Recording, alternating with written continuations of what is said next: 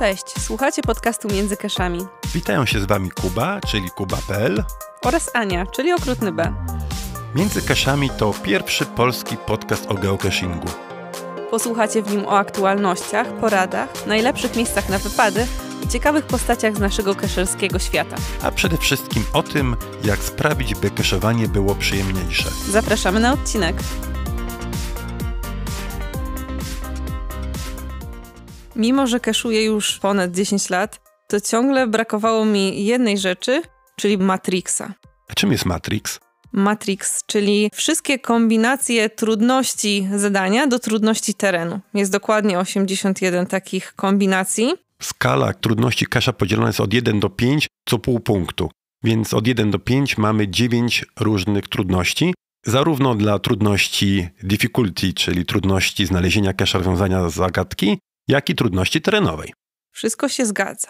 Mi brakowało cały czas tych keszy, które miały wysoką trudność terenową, bo ja nie jestem osobą, która się tam pcha na jakieś drzewa, czy nie wchodzi na słupy. Raczej jestem kesherem niskopiennym.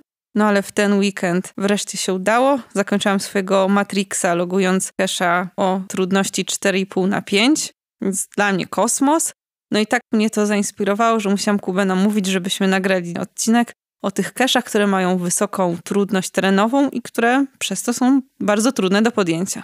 Ja chciałbym Ci serdecznie pogratulować skończenia Matrixa, serdecznie pogratulować zdobycia tak trudnego terenowo kesza, kwiaty, lampka wina po odcinku, a teraz opowiedzmy naszym słuchaczom o tych keszach, które są trudne terenowo.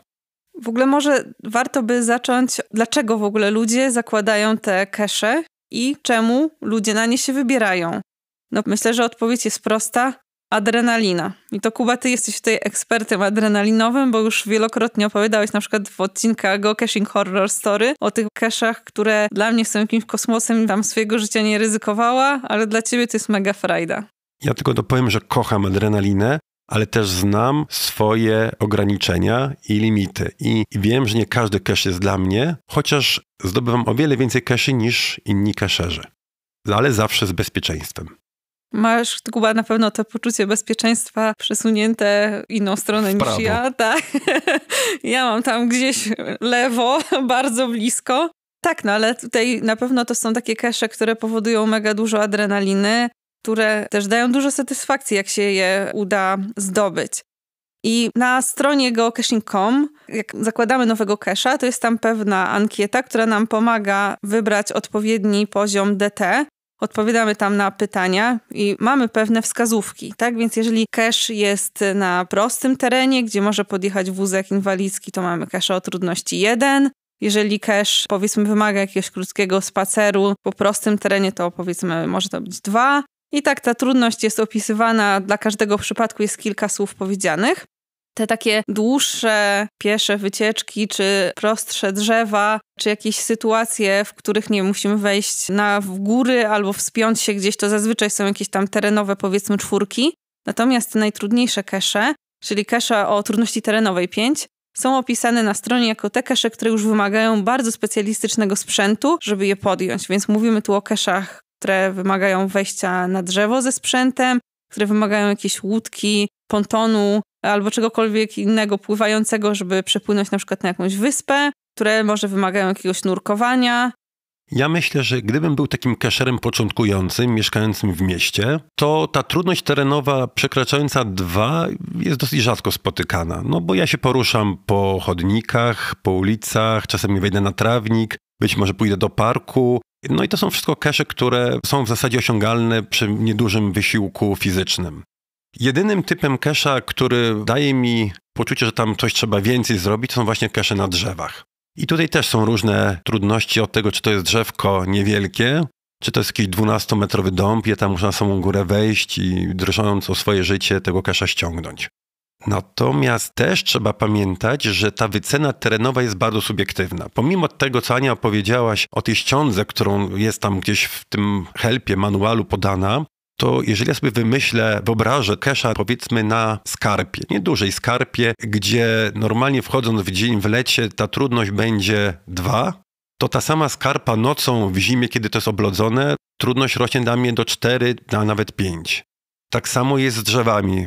drzewo w ciągu dnia, kiedy jest sucho, jest stosunkowo proste, żeby wejść, natomiast zimą, kiedy jest oblodzone i mokre, to już zupełnie inna trudność.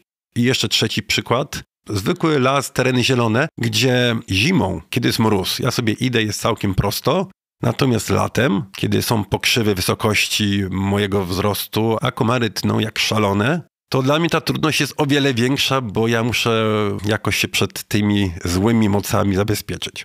Ja mam świetny przykład na to, jak zmienia się trudność kesza. Jest taki kesz w Warszawie dość stary, a właściwie chyba nawet na obrzeżach Warszawy. Nazywa się Great Shrubbery, czyli jakieś takie wielkie, nawet nie wiem jak to przetłumaczyć, wielkie krzaczyska. I rzeczywiście nazwa kesza sugeruje, czym jest ten kesz. Ten kesz jest położony na środku jakiejś takiej łączki polany, która jest zarośnięta jakimiś okropnymi chaszczami i latem ten kesz jest bardzo trudny, bo trzeba się przez niego przedrzeć. I on ma jakąś bardzo wysoką wycenę terenową, chyba nawet 4 lub 5. Natomiast zimą to jest w ogóle inna historia. Ten kesz o dużej trudności terenowej na końcu skali przesuwa się w drugą stronę i staje się tak naprawdę terenowym powiedzmy 2 lub 1,5, bo tam nie ma tych chaszczy, one wszystkie na zimę nam znikają i po prostu możemy sobie przejść przez te pole, jakby było nasze. Więc rzeczywiście jest tak, że to jest subiektywne i zależy często bardzo od pory dnia, pory roku, czy ogólnie od warunków, czy jest ślisko, czy nie. Ale też moim zdaniem zależy w bardzo dużym stopniu od takiej uznaniowości autora. Zależy również od tego, czym dysponujemy. Bo jeżeli dysponujemy samochodem typu Star z wysięgnikiem, taką platformą, która podnosi nas, to żaden kesz na drzewie nie będzie nam straszny. Ale nawet jeżeli będziemy posiadali zwykłą drabinę, też jest nam o wiele łatwiej. Więc ja zakładam, że ta wycena jest dla keszera, który nie ma żadnego dodatkowego sprzętu i idzie tam w warunkach średnich. Znaczy nie nocą, nie po deszczu, ale w ciągu dnia przy pogodzie dobrej. Wycena tych keszy jest też bardzo uznaniowa i na pewno zależy w dużym stopniu od samego autora. Bo coś, co dla Kuby jest proste, to pewnie dla mnie, jako dla osoby, która się nie wspina na drzewo, jest bardzo trudne. Jak ja bym założyła kesza na drzewie, to pewnie bym go wyceniła dużo wyżej niż jakaś małpka, która po prostu po tych drzewach skacze. Ale też zauważyłam, że jest pewien regionalizm. Jeżeli na danym obszarze znajdują się kesze, które są terenowymi piątkami, są rzeczywiście bardzo wysoko na drzewach, wymagają wręcz sprzętu arborystycznego, no to inne kesze wyceniamy łagodniej.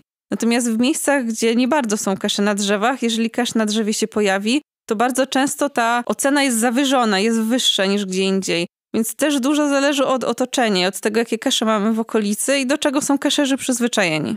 Jedną z dobrych wycen jest wycena przez porównanie i to właśnie tutaj ma zastosowanie. Tak naprawdę regionalnie kesze są wycenione według jednej skali. Natomiast te skale mogą być różne dla różnych regionów. Okej, więc jeżeli mamy kesza na drzewie i jego trudność jest wysoka, 4 albo 5, no to wiadomo, że ten kesz jest wymagającym keszem. Natomiast kiedy ja mam drabinę, no to staje się o wiele prostszym, bo drabina pozwala mi wejść na 4-5 metrów i wtedy przynajmniej te dolne gałęzie już omijam i jestem już gdzieś przy pniu wyżej i tam tego kesza łatwiej sięgnąć. Natomiast wracając historycznie na początku, keszerzy zawsze lubili te trudne kesze. I tutaj w Warszawie takim jednym z kultowych keszy był założony kesz przez Hanbeja, byłego recenzenta od keszy, który również miał takie zacięcie do takich ekstremalnych fizycznie keszy. O Hanbeju dużo mówiliśmy w odcinku zaduszkowym, więc jeżeli chcecie się więcej dowiedzieć, to polecamy się cofnąć do tego odcinka.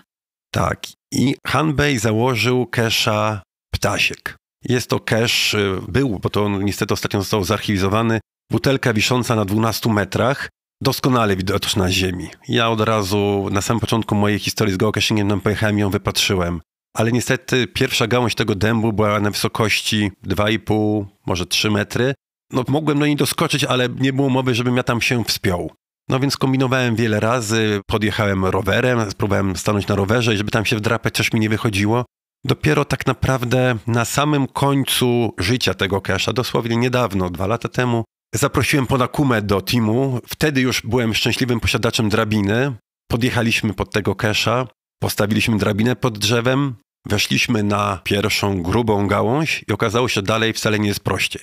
Kolejne gałęzie również były daleko, trzeba było się wspinać i ta lina była potrzebna. I wtedy wpadliśmy na pomysł, że może wciągniemy tą drabinę na górę, na tą gałąź i postawimy na tej gałęzi. Przez to będziemy mieli kolejny etap z drabiną. No więc wciągnęliśmy drabinę, ja tą drabinę trzymałem, jako że jestem większy i cięższy od pana Kumy, który wszedł po niej kolejne 4 metry wyżej. No i stamtąd już sięgnął Kesza i go zalogowaliśmy. No było to przeżycie z lekką adrenalinką, bo naprawdę łażenie z drabiną po drzewie nie jest często spotykane. Ja jak to słyszę, to ja mam adrenalinkę, chociaż mnie tam nie było, ale samo wyobrażenie sprawia, że aż mam dreszcze. Ja też jestem szczęśliwym posiadaczem drabiny, której się tak samo boję jak drzew, więc używam jej tylko w towarzystwie i myślę, że generalnie to jest jednak dobra myśl, żeby nie próbować na drabinę wchodzić samodzielnie. A tutaj spełniając pewną klamrą historię, Ania zaczęła od tego, że skończyła Matrixa, ja ptaśkiem też skończyłem Matrixa. A no to bardzo zacnie. Ja mogę powiedzieć tak trochę w żartach, że ja tego Matrixa trochę pana Kumą skończyłam. To tak jak ja. Pana Kuma był też z nami na tym wyjeździe. I jest to osoba, która po prostu po tych drzewach chodzi tak, jakby się na nich urodziła. Po prostu nigdy nie widziałam kogoś, kto tak sprawnie i szybko się wspina. Do tego stopnia, że my na serii, bo byliśmy na serii, która w ogóle służy do robienia sobie Matrixa, która nazywa się Projekt Nietoperz i ma nawet w podnazwie Bat Matrix. I my byliśmy tam bardzo dobrze przygotowani. Mieliśmy między innymi drabinę i pana Kuma w większości przypadków, jak my zaczynaliśmy rozkładać tą drabinę, to on już tak naprawdę na tym drzewie siedział. Totalny brak cierpliwości, za wolno rozkładaliśmy drabinę, on już po prostu podskakiwał do pierwszej gałęzi i miał już kesza, zanim my w ogóle zaczęliśmy tą drabinę porządnie rozkładać. Natomiast ja mam jeszcze taką uwagę do zakładaczy keszy. No bo ja potem je znajduję, więc wiem, czego nie lubię, a co lubię, co jest niebezpieczne, a to jest bezpieczne. Zakładanie keszy na dębach jest jak najbardziej okej, ale na drzewach owocowych, typu wiśnia, czereśnia, jest już o wiele gorzej. To są kruche drzewa, które mogą nie wytrzymać mojego ciężaru. I tu taką historię mamy kolegi Alefa Zero, który swojego czasu wszedł na takie drzewo i niestety spadł z niego razem z gałęzią. To nie to, że on się poślizgnął, że coś innego się wydarzyło, on po prostu gałąź nie wytrzymała jego ciężaru i potem spędził ileś czasu w szpitalu, miał śruby wkręcone w kręgosłup, które mu tam to stabilizowały, więc to nie jest dobry pomysł, żeby zakładać keszę na kruchych drzewach. O Alefie też rozmawialiśmy w odcinku zaduszkowym, więc tam też polecamy ten odcinek. Czy to jest jakaś część wspólna? Osoby, które są w odcinku zaduszkowym, mają dużo wspólnego z drzewami? Trudnymi keszami? Może. Natomiast Kuba powiedział o drzewach owocowych. Ja muszę wspomnieć o sosnach, bo to jest kolejne drzewo, które moim zdaniem totalnie się nie nadaje do tego, żeby zakładać na nich kesze wspinaczkowe, takie, żeby wejść po prostu po drzewie. Oczywiście są sosny, które są rozłożyste, mają grube pnie i wtedy okej, ale większość jednak sosen te gałęzie ma też bardzo suche i bardzo kruche. Więc tutaj też jest duże ryzyko, że coś się pod nami po prostu złamie. Ja myślałem, że bardziej tutaj podasz argument, że sosny są całe w żywicy. I wiele sosn, na które się wspinałem, zakończyło się tym, że miałem poplamioną koszulkę. Wiadomo, że żywicę ciężko wyprać. No jest to kolejny argument też dobry, że sosny to jednak do czego innego możemy użyć i zaraz o tym powiemy. Natomiast, Kuba, opowiedziałeś tą historię o ptaśku. Ten kesz był pomyślany o tym, żeby się wspiąć ze sprzętem arborystycznym. No, duża część keszerów może sobie pozwolić na drabinę, bo to nie jest jakiś duży wydatek. Drabinę można cały czas wozić w bagażniku. W sumie jest to taki sprzęt dosyć dostępny. Gorzej już jest ze sprzętem arborystycznym, no bo to już jest bardzo duży wydatek. I trzeba go umieć obsługiwać. Więc poza tym, że trzeba kupić sprzęt, to wypadałoby pójść jeszcze na jakiś kurs. Ja kiedyś próbowałem i kilka drzew zdobyłem ze sprzętem arborystycznym. Jeden, pamiętam, udostępnił mi Dadoskawina i patrzył się, jak ja to robię. Nie było to łatwe. Drugi, pamiętam, udostępnił mi gagu, kesher z open cashingu. To było podczas eventu i wtedy zdobywałem tak zwanego own kesha, właśnie którego gagu założył, który wisiał na 12 metrach i po prostu trzeba było się do niego wspiąć pod czujnym okiem instruktora. I pamiętam, jak strzeliłem, to nogi mi się trzęsły z wysiłku, który musiałem wykonać. Natomiast gagu przygotował też drugiego kesha, też drugiego own kesha, który był powiązany z drzewem i nazywa się Angry Birds. On polega na tym, że przez wysoką gałąź na drzewie przerzucana jest lina. Do jednego końca liny przywiązywany jest kesher, a pozostali keszerzy go wciągają na pewną wysokość i odciągają tak, żeby był prostopadle do pionu, no i go puszczają. Więc kto nie narobi w majtki przy takim locie, no to zalicza kesza. To potem jest jakieś sprawdzanie, czy ktoś narobił majtki, czy nie? Ja myślę, że jak narobi, to będzie widać. Więc, żeby było jeszcze fajniej, ja tego kesza zaliczałem w nocy, więc chłopaki mnie wciągnęli, puścili i ja poleciałem w noc. Ja nie wiedziałem, gdzie lecę. Tam ufałem, że nie ma innych drzew. nie ma innych obiektów, z którymi mógłbym się zderzyć. Lina miała długość około 10 metrów, więc takie ogromne wahadło było. I ja tam poleciałem, wracałem i tak bujałem się przez chwilę. Przeżycie niesamowite, to pewnie jest porównywalne, tylko bungee jest bardziej ekstremalne, ale jak skończyłem, to powiedziałem, chcę jeszcze raz. Ale niestety po moich zachwytach zrobiła się taka kolejka, że to ciężko było jeszcze raz się tam dopchać i wszyscy chcieli się bujać, nieważne czy to były dzieci, czy osoby starsze, czy dziewczyny, chłopaki. No przeżycie niesamowite, więc polecam. Ja nie mam dużego doświadczenia właśnie z takim hardkorowymi keszami, gdzie jest wymagany sprzęt arborystyczny. No oczywiście nie mam takiego sprzętu, bo po co miałabym go mieć, jak ja się drabiny boję. Ale wybrałam się kiedyś na event, który organizował team Gromusiów. To jest team z okolic Torunia. I mają tam kilka właśnie serii, które są poświęcone stricte drzewom, wchodzeniu na drzewa i tak dalej. Jedna z tych serii to jest seria, która się nazywa Małpiatki. I po tym evencie poszedł potem do publikacji chyba 1 albo 2 kesze właśnie takie, które miały wysoką trudność, trzeba było mieć sprzęt. Więc oczywiście cała ta banda, która się na tym evencie zgromadziła, poszła na te kesze grupowo.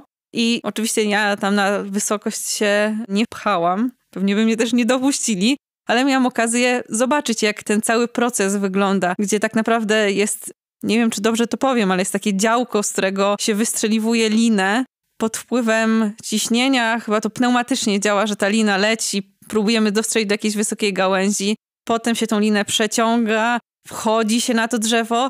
Wygląda to super i robi to mega wrażenie, nawet jak się stoi w grupie keszerów, którzy się po prostu tylko gapią. Ale z drugiej strony fajnie pójść na jednego takiego kesza, ale nie ma jednak tej satysfakcji, jak się stoi pod drzewem, bo jest to pewna praca zespołowa, bo jest potrzebne więcej niż jedna osoba, żeby podnieść tego kesza, no ale to tylko jedna osoba tam jest na górze. A cała reszta trochę się na dole nudzi, więc myślę, że te kesze jednak nie są dla mnie. Fajnie było zobaczyć to raz. Jestem mega wdzięczna Gromusiom, że w ogóle zorganizowali te całe wydarzenie, ale ja już dziękuję. Ja jeszcze nawiążę do odcinka o logach i logowaniu keszy na drzewach, bo tam opowiadaliśmy troszeczkę o tym. Tutaj tylko wybiorę ten fragment, tą jedną rzecz. Czy jeżeli pójdziemy w kilka osób na keszę i kesz jest na drzewie i tam ta jedna osoba wejdzie na górę, to czy wszyscy pozostali mogą zalogować? I Aniu, jaka była odpowiedź? Że tak? Pod warunkiem, że? Że wszyscy są w logbooku. Że ta jedna osoba, która wejdzie na drzewo, wszystkich wpisze. I tu też przypomina mi się króciutka historia z ostatniego giga w Pradze, gdzie taki kesz na drzewie był, wisiał wysoko. Kilka ekip miało sprzęt arborystyczny. Akurat ja trafiłem na jedną taką, która miała w tym momencie, kiedy ja tam byłem. No niestety, okazało się, że oni tam weszli, ale powiedzieli, że mnie nie wpiszą albo nie dadzą mi się wpisać, bo w tych keszach polega to na tym, żeby tam wejść. Więc mojego wpisu nie ma w logbooku, ja tego kesza nie zalogowałem. Właśnie ja też pamiętam te kesze, bo to było tak, że rzeczywiście w polu już był event, no i przechodziliśmy koło tego kesza i nawet tak z ekipą rozmawialiśmy, że hej, a może poczekamy chwilę, na pewno jest tu tyle ludzi, są tu setki, jak nie tysiące ludzi, ktoś zaraz się znajdzie, kto tam wlezie. No ale teraz słysząc historię Kuby, to cieszę się, że się zdecydowaliśmy jechać dalej i nie czekać. No więc tak, logujemy te kesze, w których jesteśmy wpisani. No i tak, żeby chyba zamknąć trochę klamrą temat keszy na drzewach, jeszcze taka informacja techniczna. Wszystkie kesze, które są na drzewach umieszczone tak, że nie sięgamy ich z ziemi, powinny mieć atrybut wspinaczka na drzewo. I tu ważna informacja, atrybut wspinaczka na drzewo oznacza, że na drzewo trzeba wejść. Zdarzają się kesze, które można podjąć z ziemi, a mimo to mają atrybut wspinaczka na drzewo. Jest to pewnie taki błąd początkującego, bo keszer początkujący zobaczy drzewko na obrazku atrybutu i po prostu dodaje. Więc ten atrybut nie znaczy, że kesz jest na drzewie, oznacza, że trzeba na to drzewo wejść. No chyba, że zakładacz jest niziołkiem i on sięga tam do 1,5 metra i sam musiał wejść na 2 metry. W każdym razie ja bym przyjął zasadę, jeżeli kesz jest powyżej 2,5 metra, to taki atrybut należy zastosować. Oczywiście jest wiele jeszcze można pod przypadku wymyślać, ale trzeba coś przyjąć. Kesze na drzewach mają atrybuty wspinaczka na drzewo i dzięki temu można też zrobić kesza challenge'owego o drzewach. I takiego w Warszawie mamy, założyło 13 mar. Kesza można zaliczyć, jak się znajdzie wcześniej 123 inne kesze umieszczone na drzewach. Oczywiście sam kesz też jest umieszczony na drzewie, i trzeba mieć naprawdę dużo siły w rękach, żeby wejść na sam czubek tego drzewa. Czy to jest taki wielki modrzew, który jest wysoki tak, że o Jezus Maria? Tak, dlatego ja tam wchodziłem w nocy i nie wiedziałem, jak wysoko wlazłem. Trzymałem się mocno pnia i zalogowałem tego kesza właśnie wtedy. No to ja właśnie kojarzę, o którym keszu mówisz, bo było tak, że ja właśnie dostałam świeżutko drabinę na jakieś urodziny czy święta i mówię, dwa są obok siebie kesze właśnie, które mają atrybut wspinaczka, biorę tą drabinę i na pewno zdobędę te kesze. No i jednego mi się udało, pod ten modrzew, który jest tym challenge'em, jak podeszłam, to tylko stanęłam, otworzyłam szeroko usta i stałam dobre 15 minut zastanawiając się, kto tam w ogóle wchodzi i jakim jest świrem. No to już wiem, Kuba, że to jesteś jest jednym nas z nich. kilku. Natomiast ja w większości takich keszy na drzewach wpisuję taką notatkę, że przez całe moje życie nie wszedłem na tyle drzew, co podczas szukania keszy. Jest to prawda. Natomiast jeżeli cache ma atrybut wspinaczka na drzewo, no to znaczy, że autor chciał, żebyśmy się na niego wspięli. Ale są też cache, które mają atrybut Special Tool Required. To są cache, gdzie autor chciałby, żebyśmy spróbowali podjąć je z ziemi za pomocą wędek. To jest pewna nowość, bo kiedy ja zaczynałem cache'ować, pewnie Aniu, ty tak samo, to nikt nie słyszał o wędkach. Nikt nie słyszał o drabinach. Właśnie wtedy pojawiały się kesze, które wymagały sprzętu arborystycznego. Dopiero potem keszerzy odkryli, że łatwiej wejść na drzewo mając drabinę, bo te drabiny stały się przystępne cenowo. Już za 300 zł można kupić naprawdę wypasioną drabinę. Ale potem okazało się, że jeżeli za dużo keszerów ma drabinę, to te kesze przestają być trudne, więc autorzy zaczęli je wieszać wyżej. Nie na 4-6 metrach, ale na 10-12. I tam już z drabiny kesza się nie podejmie. Więc zostały odkryte wędki. Więc idziemy do lasu z wędką. I to nie z wędką byle jaką. Bo tutaj tak naprawdę, jeżeli już decydujemy się na zakup wędki, to warto kupić wędkę najdłuższą, jaka jest dostępna na rynku. I to są takie wędki, które mają około 13 metrów. Można w internecie znaleźć je jako wędka bat albo tyczka. Nie jestem wędkarzem, ale wydaje mi się, że to są wędki, które są generalnie przeznaczone do połowu karpi, więc one się też nazywają karpiówka. Najważniejsze jest, że to są wędki teleskopowe. One się składają do takiego krótkiego kilkametrowego. Tak, wszystko się zgadza. No i z taką wędką przychodzimy sobie pod drzewo, rozkładamy ją właśnie tak jak Kuba powiedział, teleskopowo, no i próbujemy złowić kesza, który wisi gdzieś na jakimś haczyku, na jakimś kółeczku, bardzo wysoko na drzewie. Może być na 10 metrach, może być na 12, tak jak autor sobie wymyśli. Też pamiętam znowu historię z Ponakumą. Z ziemi ciężko było wędką ściągnąć kesza, więc my wzięliśmy najpierw drabinę, Ponakuma wszedł na połowę drzewa i dopiero z połowy drzewa łowił kesza, bo dopiero stamtąd sięgał tą wędką. Więc te kesze naprawdę są wysoko. W ogóle ciężko je wypatrzyć. Oj, zdecydowanie tak. I ja też muszę w pewien sposób zatoczyć krąg, bo jak opowiadałam wcześniej historię o tym evencie, który organizowali Gromusie, no to tak naprawdę naszym głównym celem, kiedy się wybraliśmy z Sernikiem i z Pizero na ten event, to była też seria, która się tam znajduje, która się nazywa I cóżże ze Szwecji. I to jest seria właśnie keszy wędkowych, wyjątkowo trudnych, bo są naprawdę wysoko powieszone. My wcześniej w tej ekipie nigdy nie mieliśmy w ogóle wędek w ręku, ale udało nam się pożyczyć nowiutką, świeżutką wędkę od kolegi Szakala. No i tak zupełnie nieświadomi wybraliśmy się na tą serię, jak tak dzieci we mgle. Jeszcze przed eventem zaczęliśmy sobie tą serię robić.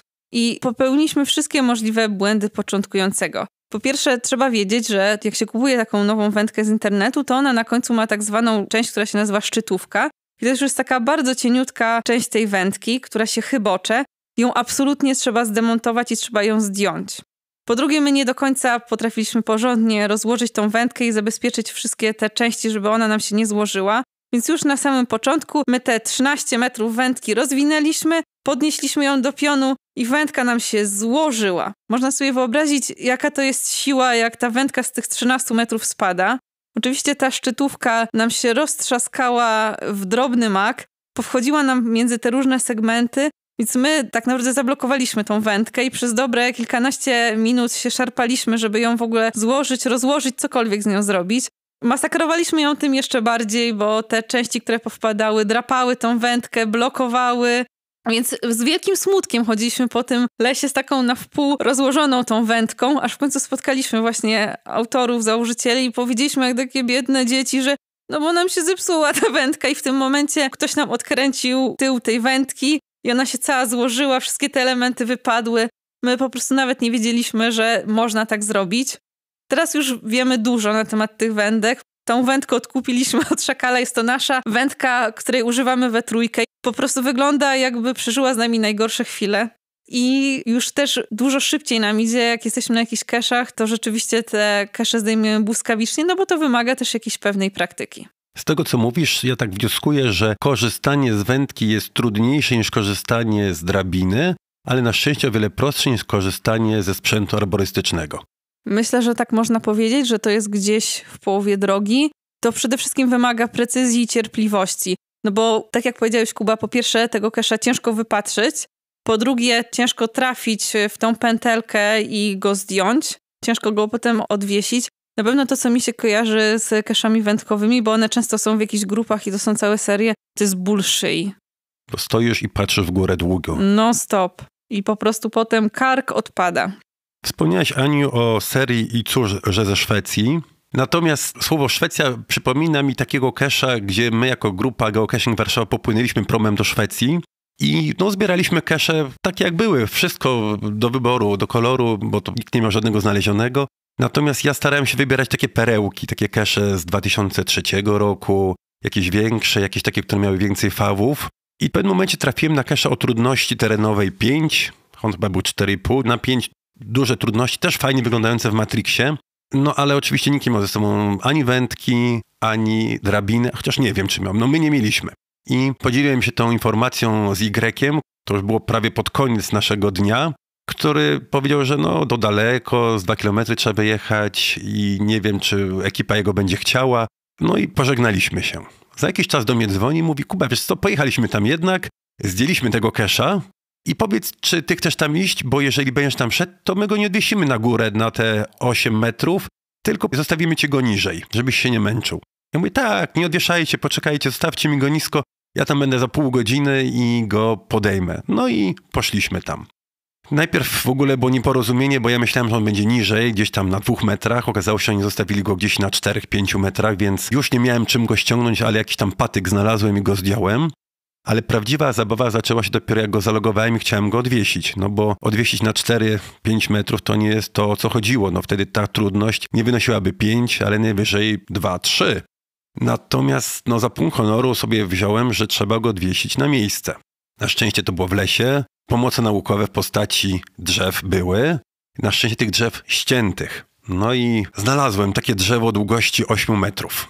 Już lekko zmurszałe i lekko takie przegniłe, wręcz mokre strasznie. Na szczęście nie łamało się w rękach. Byłem tam z koleżanką, prepetką, która pomogła mi to drzewo wyciągnąć z tych chaszczy, ale ono było tak ciężkie, że nawet we dwoje nie mogliśmy go przenieść. Więc jedyne, co nam się udało, go tak przesunąć na odległość odpowiednią od tego drzewa, gdzie kesz był powieszony. No i opierając jednym końcem podnieść jak maszt, żeby stało w pionie. Oczywiście wcześniej zaczepiając na końcu tego drzewa pojemnik. Natomiast oczywiście jak podnosiliśmy, to tam zahaczało inne gałęzie. Ten pojemnik nam spadał. Wiele prób zakończyło się niepowodzeniem. A jak w końcu udało nam się to drzewo podnieść do pionu, to ciężko było trafić w tą gałązkę, gdzie chcieliśmy powiesić. No i znowu pojemnik nam spadał, więc od nowa. Po pół godzinie udało się. Znaczy powiesiliśmy pojemnik tak, że nas to satysfakcjonowało na tych 8 metrach. Te kesze są trudne, ale też bardzo dużo zależy od tego, co autor zrobi. No bo po pierwsze trzeba dobrze wybrać drzewo i rozmawialiśmy przy keszach wspinaczkowych, że nie nadają się tutaj za bardzo sosny. Sosny są fantastyczne właśnie na kesze wędkowe. Takie sosny, które są wysokie, nie mają żadnych gałęzi, tylko gdzieś tam jakieś drobniutkie kikutki od łamanych gałęzi. To są świetne miejsca, żeby powiesić na nich skrzynkę przygotowaną pod wędkę. Autor też może bardzo dużo pomóc, przygotowując prawidłowo ten haczyk, czy tę pętelkę, na której zawiesi tego kesza. Zdecydowanie najlepiej tutaj się sprawdzają duże pętle z jakiegoś sztywnego drutu. To bardzo ułatwia w ogóle zabawę z tymi keszami.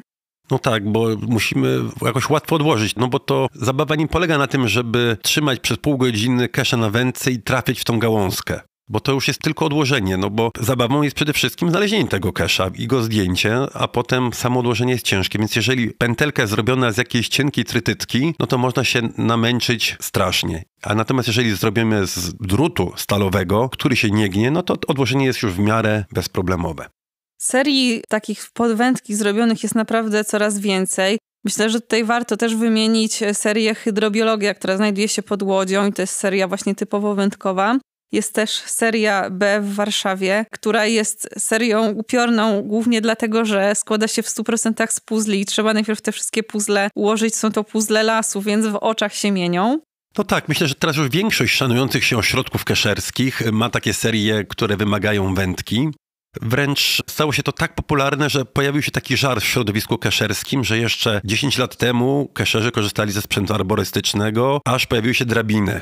Jak drabiny stały się już na tyle popularne, że nie były wielkim wyzwaniem, to keszerzy zaczęli kupować wędki. Obecnie wędki stały się już na tyle popularne, że te kesze nie są trudne do zdjęcia, bo każdy gdzieś tam może tą wędkę pożyczyć, jeżeli jej nie ma. Pytanie, co dalej? I teraz już przewidujemy, że kolejnym krokiem to już zakładanie keszy i podejmowanie ich z dronów, bo już wyżej się nie da. To też jest chyba trochę takie samonapędzające się, że jeżeli ja mam dużo serii wędkowych dookoła, no to kupuję wędkę, no ale jak już ją mam, to też chcę mieć kesza wędkowego. No i tak to koło się kręci, aż za dużo się zrobiło tych keszy wędkowych. Ale może warto w ogóle skomentować, dlaczego rozmawiamy o keszach wędkowych w odcinku, który jest poświęcony keszom o wysokiej trudności terenowej. Bo przecież kesze wędkowe nie mają wysokiego T, mają wysokie D.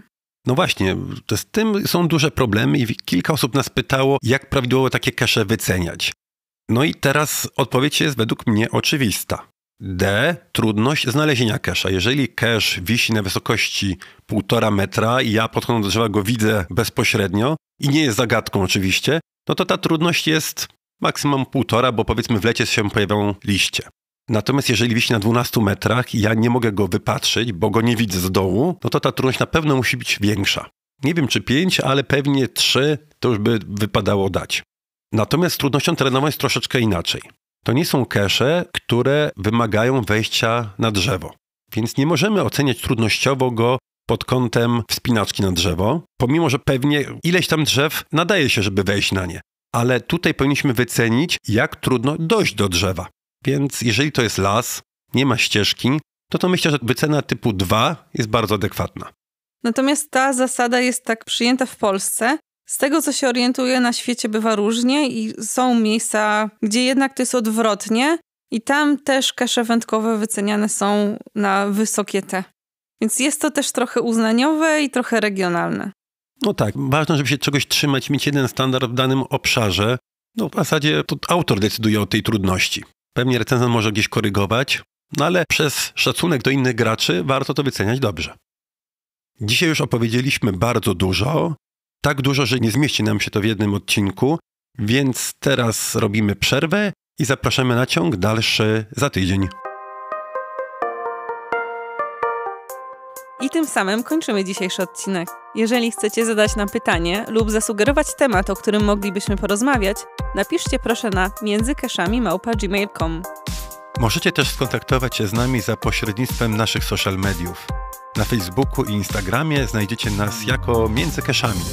Dziękujemy partnerowi podcastu, Domowi Kultury Kadr na warszawskim Mokotowie, który gości nas w czasie nagrań. A Wam dziękujemy za wysłuchanie odcinka. Do usłyszenia. Cześć!